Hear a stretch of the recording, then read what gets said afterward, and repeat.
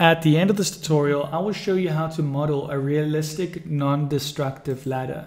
In other words, you can not only decide how long this ladder is without completely changing the model using an array modifier, you can also determine how thick the ladder is using a mirror modifier, and then you can use the curve modifier to make it follow any path that you like. I hope you enjoy this tutorial. Please don't forget to like and subscribe. Let's do a quick tutorial on how to make a non-destructive ladder that's extremely flexible in how you want to model it. Press X, delete the default cube, press numpad 1 to be in front orthographic view, press Shift A, and we are going to use a mesh, not any mesh, but a cylinder. Once you've got a cylinder selected, press GZ1. Now it's on the red line. I'm quite happy with that. Now press S, Shift Z to scale this in and type in 0.1.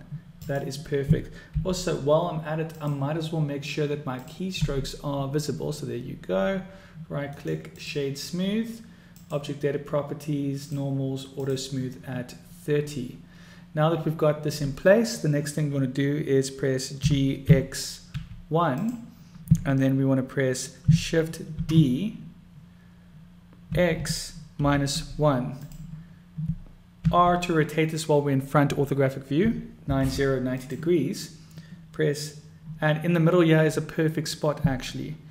And what we could do is press tab, go into edit mode, press 3 to choose face select, choose this face only, press numpad 1 again to be in front orthographic view, and press G, X, and bring this in until it touches this line here. Let's zoom in and make sure it's close. It doesn't have to be perfect because we can always merge the difference. But make it perfect if you want to make it perfect. It's all up to you. There we go. That's looking good to me. Perfect. Press tab, go into object mode. And next thing you want to do is go to your modifier properties. This is going to be our canvas. This is going to be our cutter theoretically. So let's select our canvas. We're going to rename this ladder. And we're going to add a Boolean modifier. We're going to select the other cylinder for it, and we're going to click union. And just like that, we have our ladder piece fully set up. Next thing we want to do obviously is use the mirror modifier to make it work across the other end, but we'll have to press Shift A and make use of an empty. And let's select our ladder again, and this time we will use the empty, and just like that, our ladder is working on both ends, which is great. Now the next thing we want to do possibly is make use of an array modifier. And if we're using an array modifier, let's minimize the modifiers we aren't using at this moment. We want to make sure merge is selected. We want to turn off the X to 0, and we want to turn up the Z to about 1. There we go. That's looking pretty good.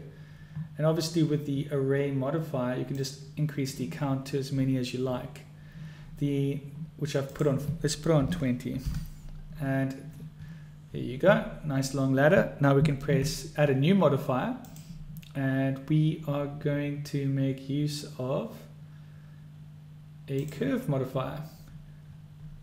But before we do, let's select this. Did I shade this smooth? And yes, I did. Okay, cool.